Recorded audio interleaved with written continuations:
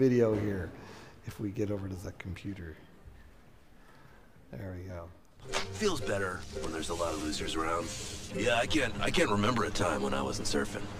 My mom put me right on there. I think she pooped me out, just put me right on there. Well, what is it about surfing that you love? I love being the center of attention because it's really where I should be. And I love the looks my ladies give me, you know, a little glint. I love that. I love holding the ladies. You know what I'm talking about? I think so. Sort of. Come on, come with me. These are my ladies. This is Jill. This is my lady Amy. Little Susie. Brianna. You know why we call her Brianna, right? No. Yeah, it's a long story. Shaniqua, Helga, Miss Kitty, Jeannie. I dream of Teresa. This is Teresa right here. Now, is that your... Dirty girl. This spot is for my special lady, Leah. I'm gonna say that one more time. Leah. Oh, yeah. That's a sweet, sweet lady. Tank, are you polishing your trophies again? Mom, I wasn't polishing. I was talking to my friends. I'm gonna be polishing later. When's it coming out? Hey, wait, Mr. Topanga, could you tell us why you're not dead? No! There you go. Okay, if you weren't in church, you'd all be laughing at that video.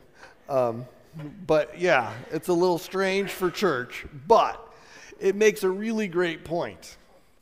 Tank there has a real ego issue, doesn't he? He's all about himself and what he's accomplished in his surfing career. And it's kind of funny, and it's just, but when we really look at it and you're sitting in church, you go, that's just so wrong, right? That's just so wrong, and that's not like us at all. Pastor shouldn't have even showed that video in church, right? But this is the reality that we actually really wrestle with. We want to say, oh, that's terrible. We don't, this is not how I live. There's people out there like that with that kind of ego and pride and desire for fame and all of that kind of stuff, but not us, right? But as I pondered it, we do. We long for the same things. I'm not sure. There we go. So the little trophy down there in the corner, that's my fame. Some of you maybe got one of these. This is the John Philip Sousa Band Award. Woo, right?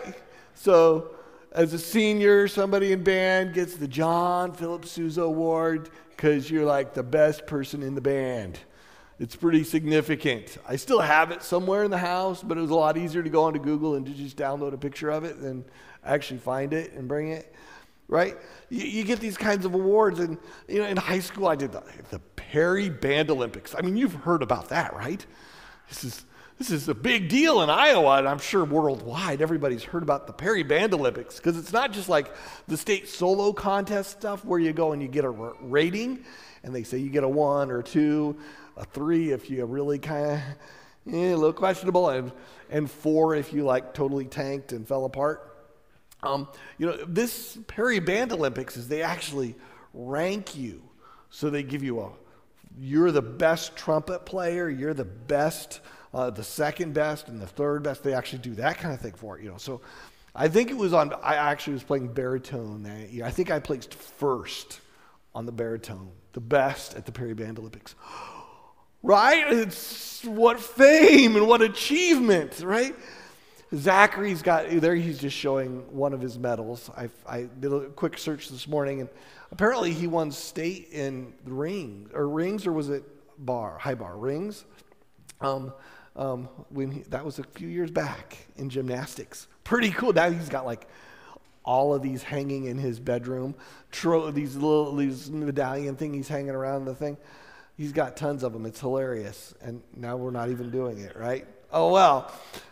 Baseball, you got Laconia going to state, you've got all kinds of sports stuff going on, and we get all wrapped up in these things, don't we? Maybe it's not this stuff for you, maybe it's something different, Some of you like to show cows out here at the fair, right? To get first place with your cow or your sheep or whatever, right? And or with our work, right? To get a promotion, to be the best salesman, to make the most money. We actually kind of fall into this a lot more like Tank than we tend to realize. That we really do want that fame deep down. We want to be noticed, appreciated, seen, valued, right? Maybe it's dance, whatever it might be. We want people to notice our value and what we bring to the world. And the more people who notice that, the better. Wouldn't it be great to be famous? As I was looking this stuff, I just had to do a little research that, okay, I've moved past the band thing, so what is it to achieve something as a pastor? So I did a little research on that. And I found out that there's some lists I could make. With doing this, I found out there's lists for baseball. So Drew's been getting up there in the state listing kind of stuff of the best ball players in the state, right? That's pretty cool.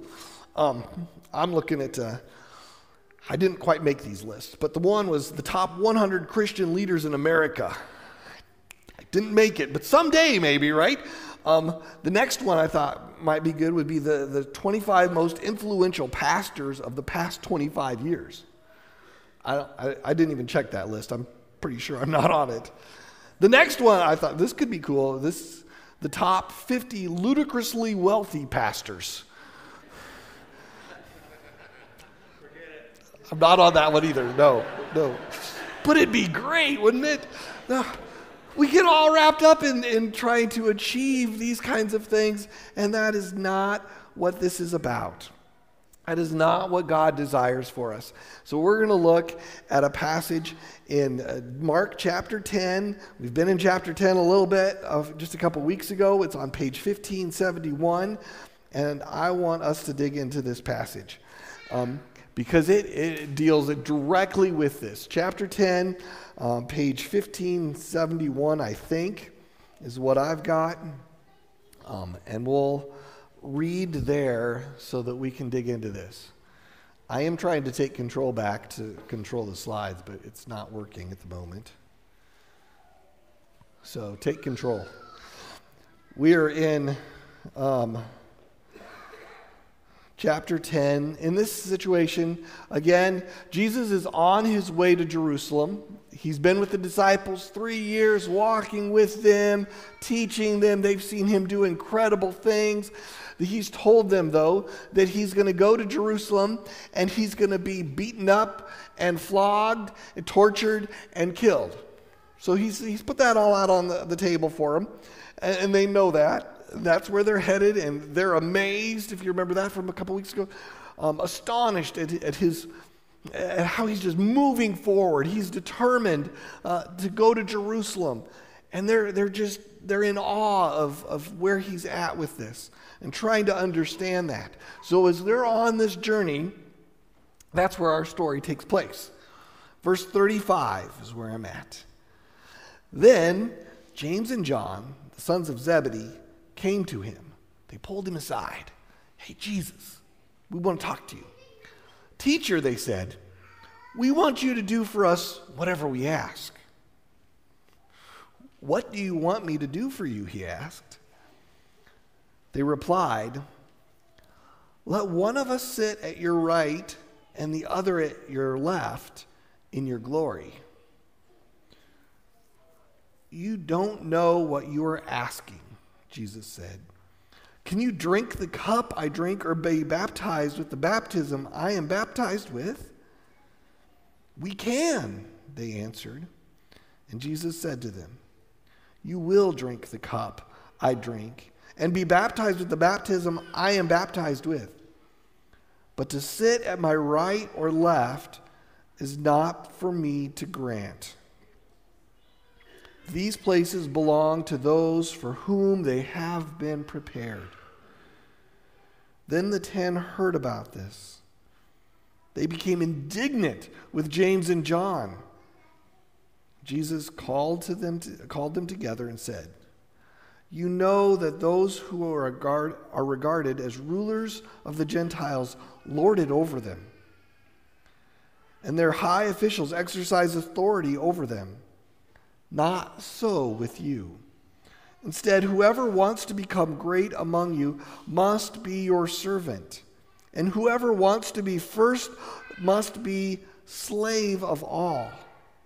For even the Son of Man did not come to be served, but to serve, and to give his life as a ransom for many." Lord, we thank you for this story and the challenge that is in there. Lord, we pray that you'd help us to understand it, as there's so much in there. Give us your wisdom to understand this passage, O Lord. In Jesus' name, amen. You've got two perspectives coming out in this passage. You have the perspectives of the disciples and the perspective of Jesus, is the bottom line. And the first one that we're going to look at here is this perspective of the disciples. It is about them. They are concerned about their place in the future, their fame, their glory, what is their position of authority. And so they ask Jesus, "Would you do whatever we ask of you?" What a crazy question to start with, isn't it? What would you do if your child came to you and said, "Will you do whatever I want?" Well, isn't your answer always no? Right? Of course not, because when you start with that kind of question, you just know it's not going to be good. You just know that they're not going to be asking for something that's going to make sense. And so Jesus actually plays with them a little bit. Here's the question out, "Well, what do you want?" And they ask, "Let one of us sit at your right hand and the other at your left in your glory." So when I think of this passage, I think of in his glory. Well, that's probably meaning, up in heaven, and to sit at God's right hand up in heaven. But I think it's probably not even to that extent. You see, the disciples are still rather clueless about what's going to happen, and still really hoping that Jesus is going to come into Jerusalem, conquer the Romans, and reestablish the Jewish kingdom, and establish the Israelites as the people of God again. And so Jesus would be on the throne and would be the king. It would be his glory as the king over Israel and to take over the Roman world, basically. And they want to come, and we want to sit at your right and left hand, man. We want to be next in charge. Forget the other 10 guys that you've been walking with. We want to be the top 2, right? And Jesus goes, what are you thinking? I mean, it's much like Tank, right? This crazy penguin that thinks it's all about him. And he looks to them and goes, "You don't understand. Can you drink this cup?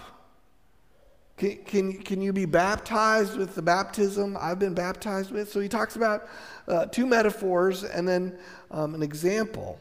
So he first says, can you drink the cup that I'm going to drink? What an incredible illustration for us that he uses the cup and baptism to help them understand this. Can you really drink the cup I have to drink? Because we all look at this and we go, the cup, his blood being poured out. And we can look into that much deeper meaning. And what did they think when he's talking about a cup? Can we drink the cup? Well, sure, we can do whatever you've got. We can handle whatever you're going to face. But we're able to look back on this story and to go, that cup was his blood. It was to be tortured. It was to be a sacrifice, to give up his life.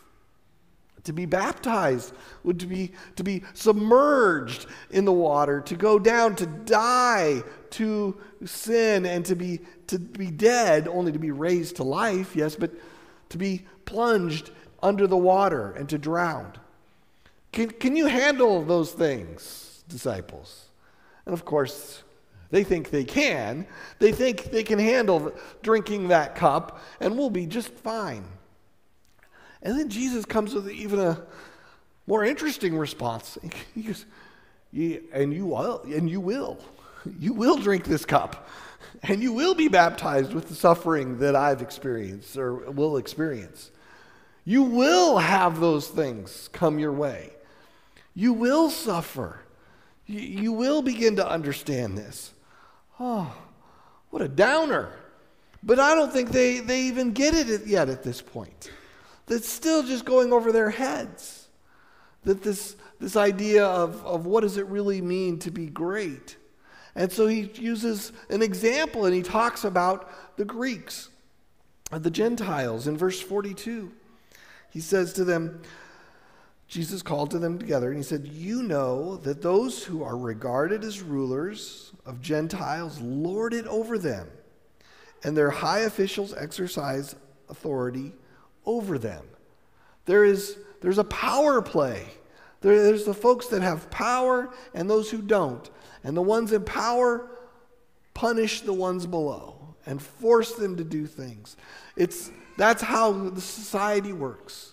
Those in power get to make the decisions, and everybody below has to do all the work. And Jesus goes, that's not how it's supposed to work. But that's what you're wanting.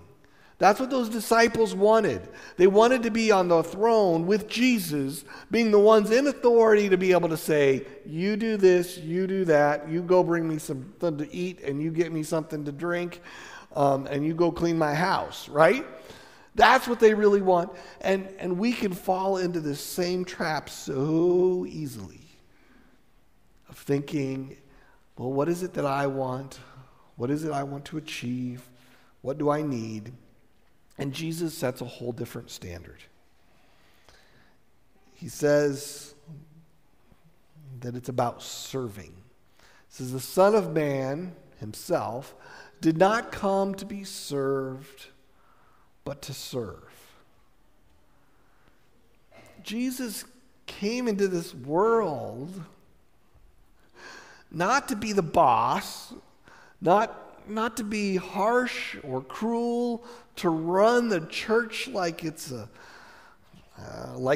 Gentile culture, like it's the Roman situation. You have the governors, and then you have centurions, and you have different people in authority, and everybody has to have this hierarchy.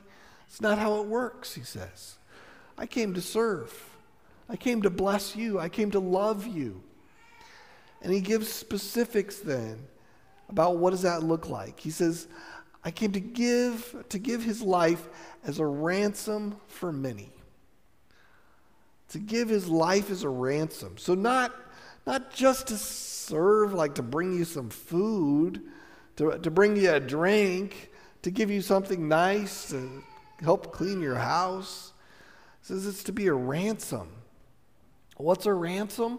When we look at that word, it's not, this particular word isn't used a lot, but variations of it are used periodically in the New Testament. It means it's a payment to free someone, essentially.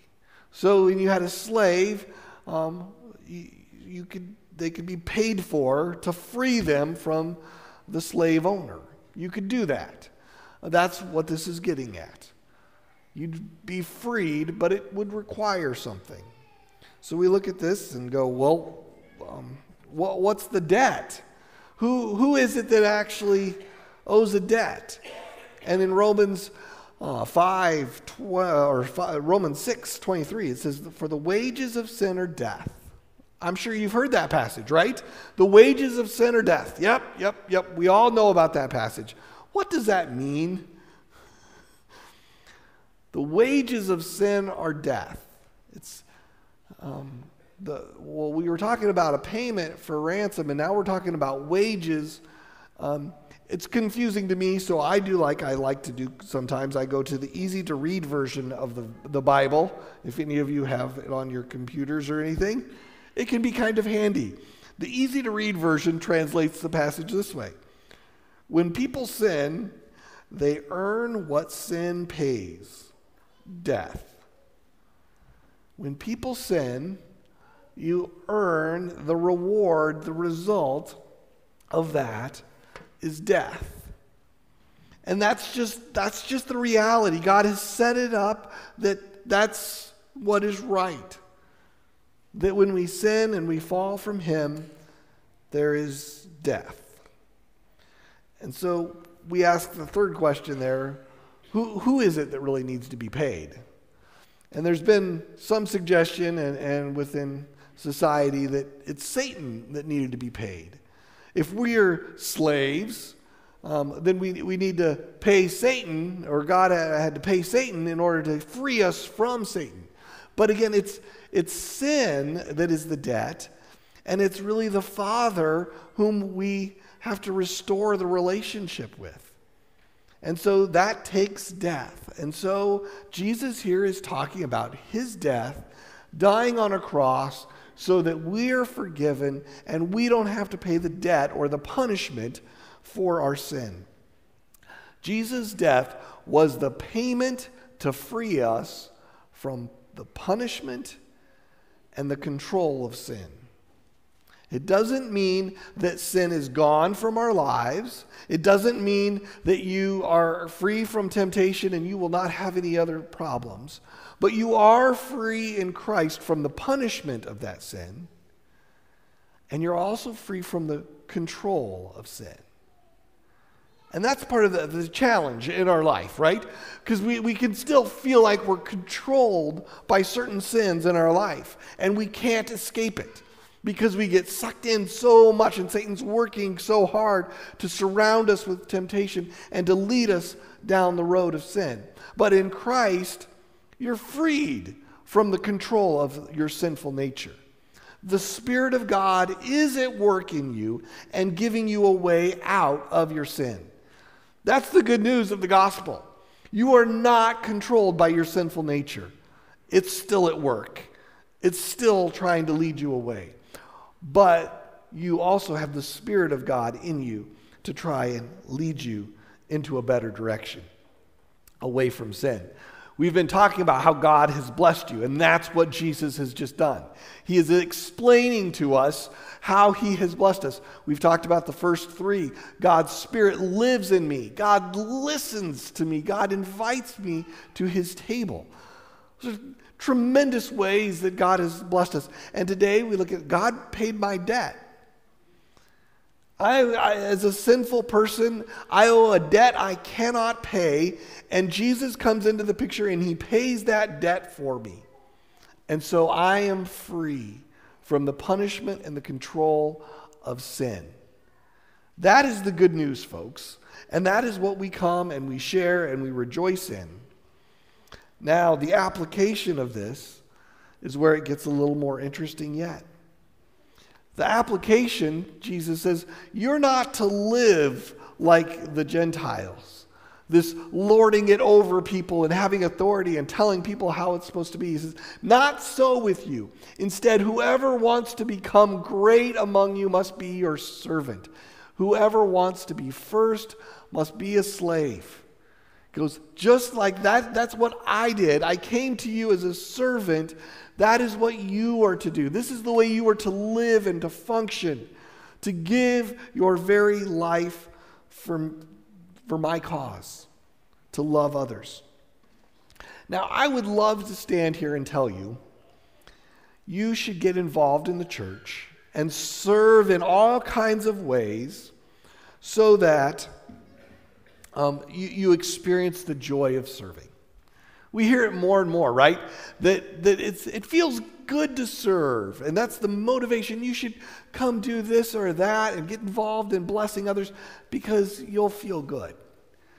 And there's some truth to that. It's a blessing to bless others. But Jesus is not talking about that approach to serving at all. Jesus comes to us and says, you should serve because that's what I did. And it's not necessarily going to feel good. It's going to hurt. It's sacrificial serving. It's suffering. Oh. Does anybody want to go suffer in the nursery next week? Right? Well, that doesn't sound like, some of you are like, I love to be with the children and to be with the babies, right? It's not suffering at all. That's okay. we're glad that you're back there doing it. For some of us, it would be suffering, right? Because they'd all cry and scream, and then we'd have to change a diaper. That's true suffering, right? What does this really look like for us? When we talk about serving as Christ served, we tend to think, oh, I served in the nursery. I'm a greeter at church. We can come up with all kinds of things that we do. And this church is involved in doing lots of things. But when we look at this passage and really try to understand what Jesus is talking about, he's saying he came to serve lost people outside these doors, and to do it in such an incredibly sacrificial manner that it would hurt, it would take all that he's got, including his very life, to show love to the lost. And we go, can we have a little bit of time from you, right? And it'll be such a blessing if you serve in the nursery or help out with VBS or whatever, because you'll feel so good after you've done that. So you should rejoice in doing that. And Jesus it comes to us and goes, this is going to hurt.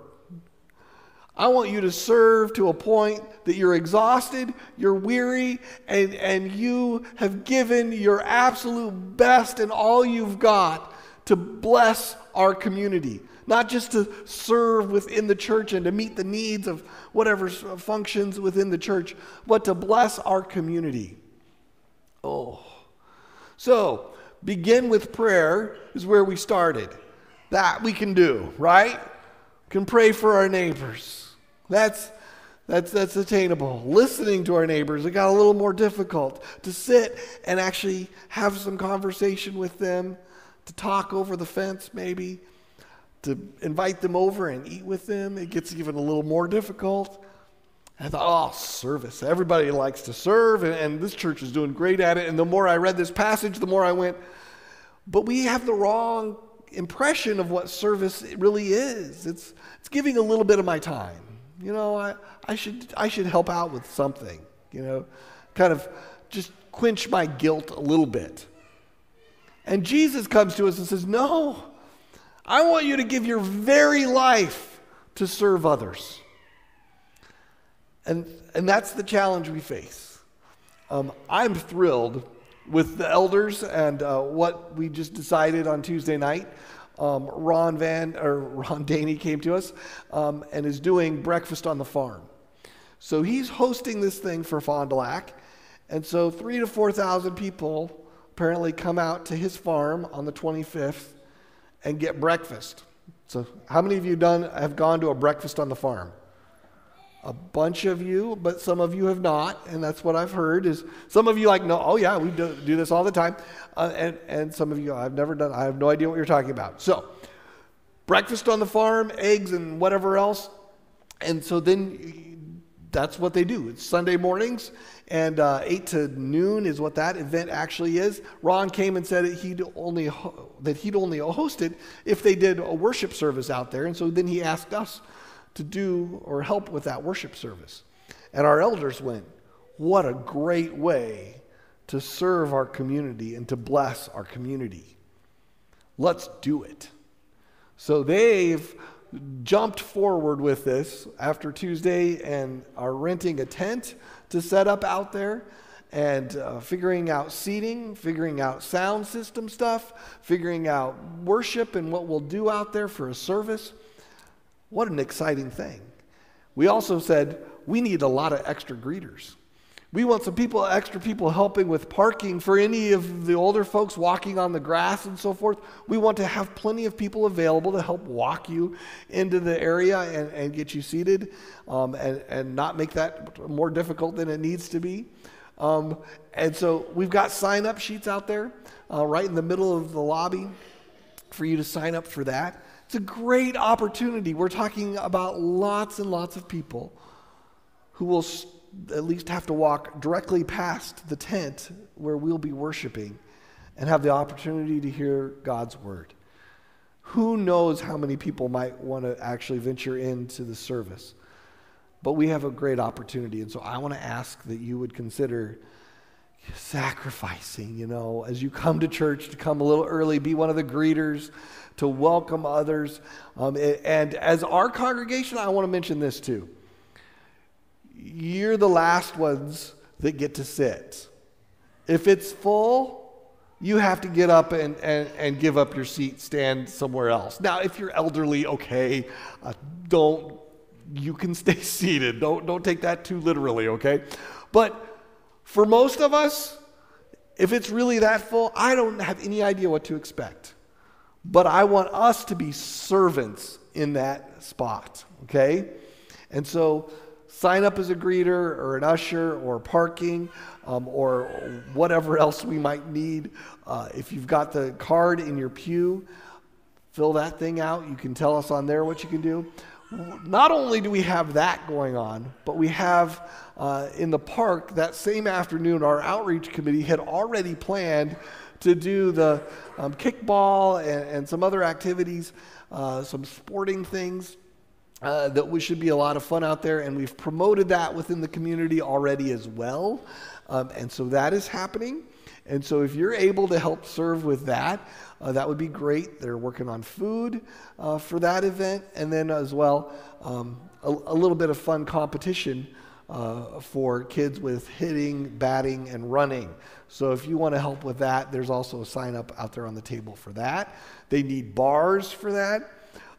Like I said, we have all kinds of opportunities for you to do some things. VBS is coming up, and there's some sign-ups for that to get involved with, and then even serving at the community table on June 30th.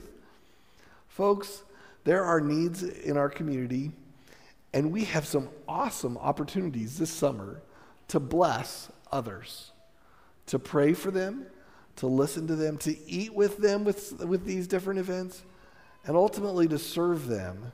And all of that so that we can get to number 5 and be able to share with them. So next week we'll talk about, what do I actually say? What does that look like? For now, I want to urge you to go, can you help on the 25th? With the morning, the evening, we just need to know names and what we've really got so that we can coordinate and make it the greatest event we've had in a long time. May we serve like Jesus served. Would you join me in prayer?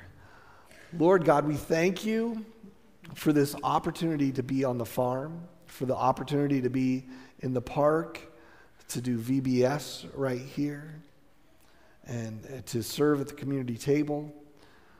For Relay for Life is another one that's out on the table there to help with.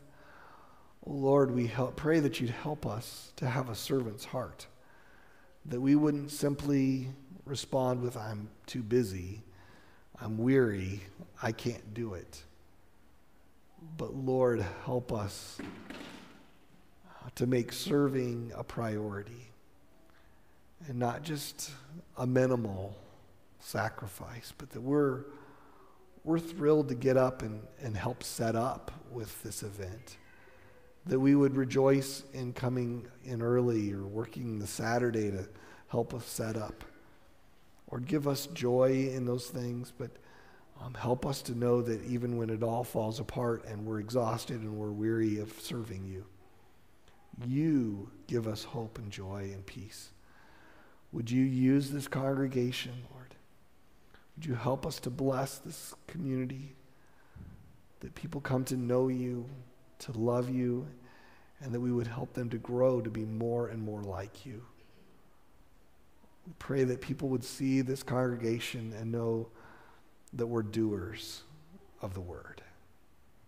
We don't just talk, but we live it and we do it. Would you bless this time, Lord? Bless the offerings that we now give. Lord, we just spent some money on a tent. We need to spend some more money on some sound system things. Would you provide for these kind of events? Thank you for the support of elders and deacons who just kind of go, we need to do it. And we pray that you would provide for every need this congregation has and well beyond it. that we can have a tremendous impact on this community, Lord. Bless these gifts as we give. In Jesus' name, amen. If the deacons would come forward.